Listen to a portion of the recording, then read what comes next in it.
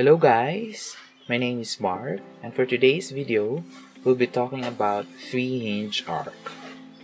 So what is a three-hinged arch? A three-hinged arch is a structural member consist of a curved beam supported by two external hinges and an internal hinge at its crown. The two external hinges are the supports that absorb horizontal and vertical forces, while the crown hinge renders the system statically determinate, making the analysis of a three-hinged arch fairly easy. There are generally two types of three-hinged arch that you will encounter as we go along on this topic. We have the one with its external hinges lie on the same level, and the other one where its external hinges does not lie on the same level. Okay, let's talk about this one first. Now, when we analyze three-hinged arch, or any structure for that matter, we always try to solve first for the reaction that it supports. And in this process, since the three-hinged arch is a statically determinate structure, you will only need the static equilibrium equations. And these are: the summation of forces along x should be equals to 0, the summation of forces along y should also be equals to 0, and of course, the summation of moment at any point should also be equal to 0. Okay, let's consider this example. Suppose we are given with a three-hinged arch whose external supports lie on the same elevation, subjected to a uniformly distributed load with a magnitude of, say, 10 kN per meter, and with the following dimensions. What we need to do first is to draw the free body diagram. It is basically an illustration or a diagram that shows all the forces acting on a body.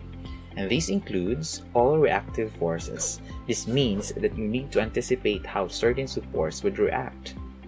And since obviously all supports are hinges, that means that we'll only be dealing with reactive forces along the x and y directions. Taking the whole structure, the free body diagram would look like this. Now, remember that all applied forces should be included, and as for the supports, reactive forces will be along x and y axis. At point A, we have RAX and RAY, and at point B, we have RBX and RBY. Now remember that the direction of these forces are just assumed. It doesn't really matter which direction you assume it to be, as long as it's along the x and y axis, because it will not affect the numerical value of the result. We also have the free body diagram for each member of the structure. For member AC, we have this diagram. At point C, which is an internal hinge, we have RCX and RCY.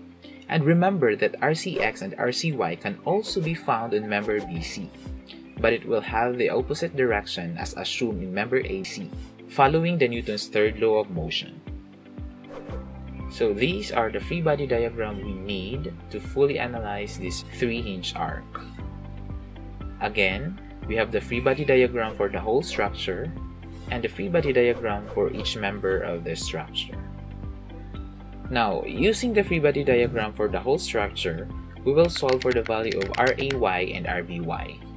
We will use the static equilibrium equation. The summation moment at any point should always be equal to 0. Now, summing the moment at point B, which should be equal to 0, we'll take the clockwise moment as the positive moment.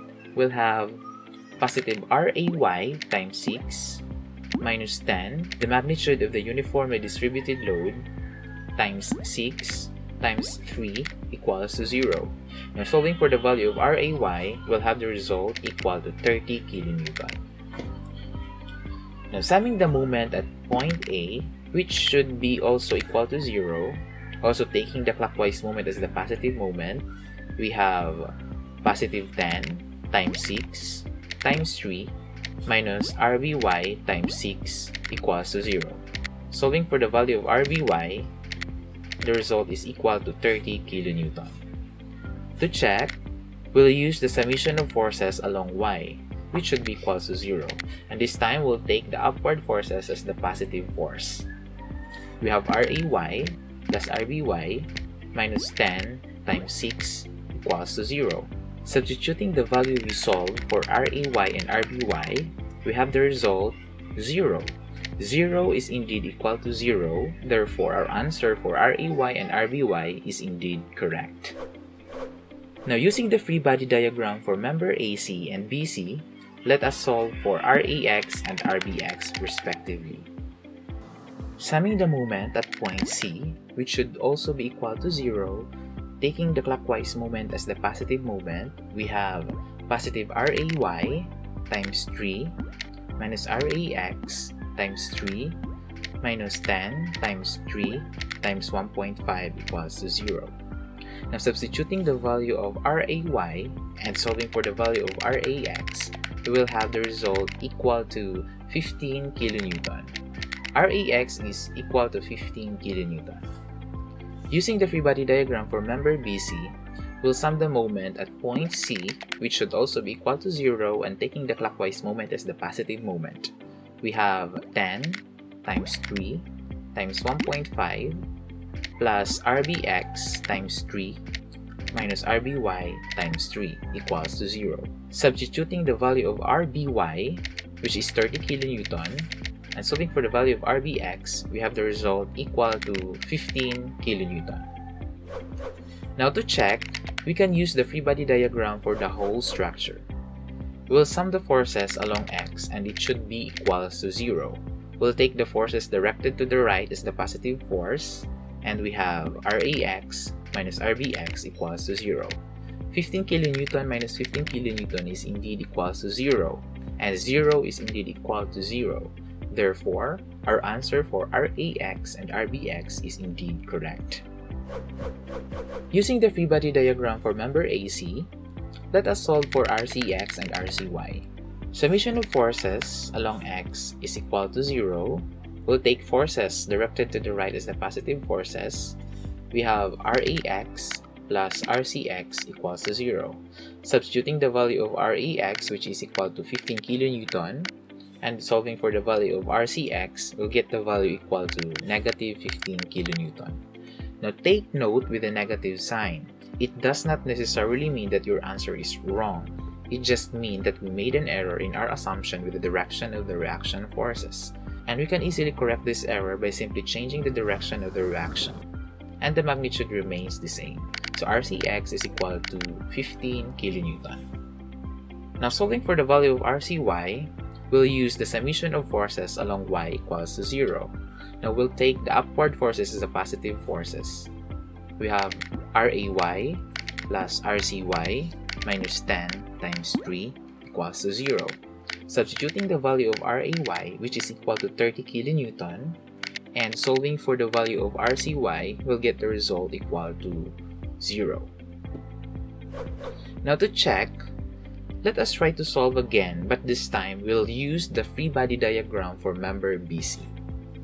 Using summation of forces along X equals to 0, we have negative RCX minus RBX equals to 0. Substituting the value of RBX, which is equal to 15 kilonewton, and solving for the value of RCX, we'll get the result equal to negative 15 kilonewton. We have a negative result, meaning we need to change our assumed direction in the free body diagram for member BC. And if we try to compare it with the free body diagram for member AC, we can see that Newton's third law of motion still governs. So RCX is equals to 15 kilonewton. Now, to check for RCY, we'll sum the forces along y-axis and it should be equal to 0. We have RBY plus RCY minus 10 times 3 equals to 0. Substituting the value of RBY, which is equal to 30 kilonewton, and solving for the value of RCY, we'll get the result equal to 0. Now, we can see that the results are the same. Therefore, RCX and RCY are indeed equal to 15 kilonewton and 0 kilonewton respectively. So these are the reactions at the hinges of this three-hinge arc. The last thing we need to do is to plug in these values to our free body diagram like this. And we'll have these as our answer.